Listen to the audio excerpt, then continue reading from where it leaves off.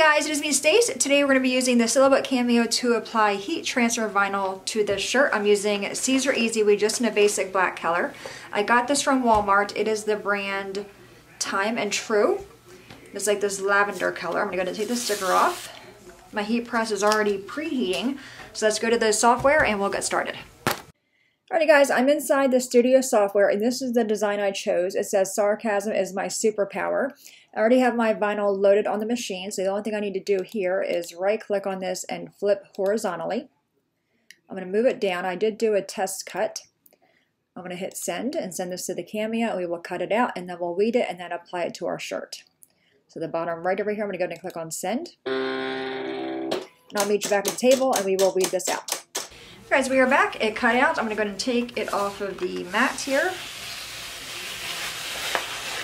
And then we are going to weed this out. I'm first going to cut away my extra. One thing I do like about the Silhouette, if you want to cut vinyl, you don't need to use a cutting mat if you don't want to. I just chose to do so. I'm just going to take our Cricut weeding tool and we're going to weed this out. And I kind of just poke at one corner. And my heat press might beep, letting me know it's preheated.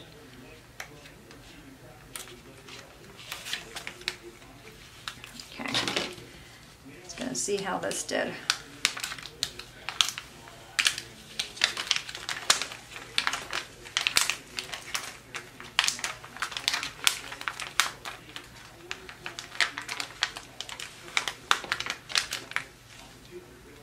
I love working with heat transfer vinyl.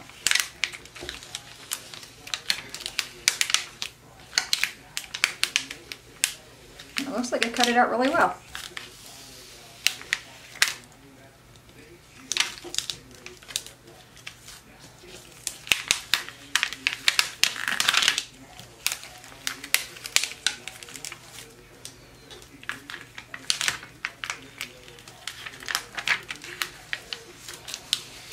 Thought this design was perfect for a t-shirt.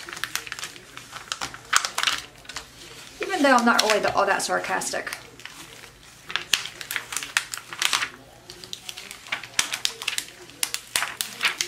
Okay, now we're going to go ahead and weed out the parts we don't need.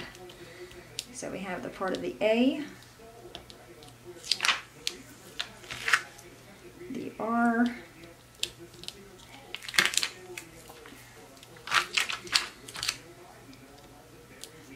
and I like going at it on an angle so I can see exactly where it went.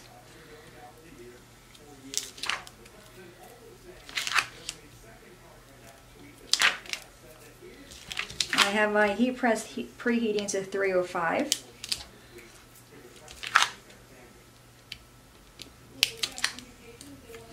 So if I can get this weeded before it beeps.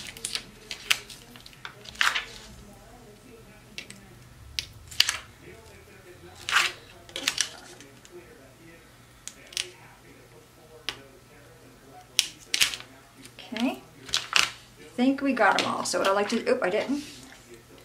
Bottom of our S here. So when you think you have them all, I like flipping it over and reading it to make sure I got it all, and I can see this little speck right there.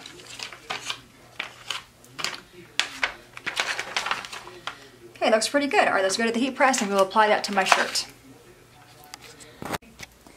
Alright guys, we're here at the heat press. The first thing I'm going to do is lay my shirt on it just to get out the moisture.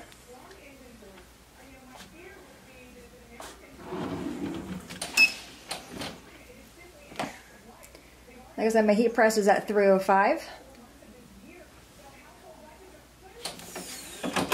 That's pretty good. Let's go ahead and take our design. Before I do that, I'm going to grab my t-shirt guide here. Make sure I'm past all the creases and then I'm relatively straight. I'm going to take my t-shirt guide. I got this from cutandcornersvinyl.com. This helps me make sure my design is straight.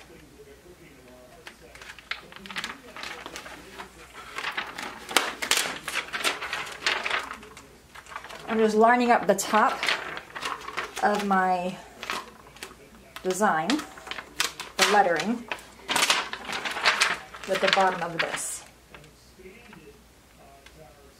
Okay, so it looks like that. Hopefully you can see that. I'm going to put this where I want it. Make sure my shirt is straight before I do that. Nothing worse than applying vinyl and then you find out it'd be crooked. Right? Okay. Put this down. I'm going to hold this down and just move this out of my way. Alright. Take our Teflon sheet. And we're going to press it for about 10 seconds. 10 to 12 seconds.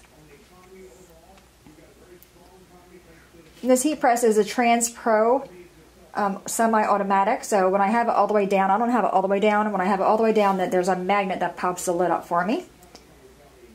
Alright, that was 10 seconds. Let's see how that did.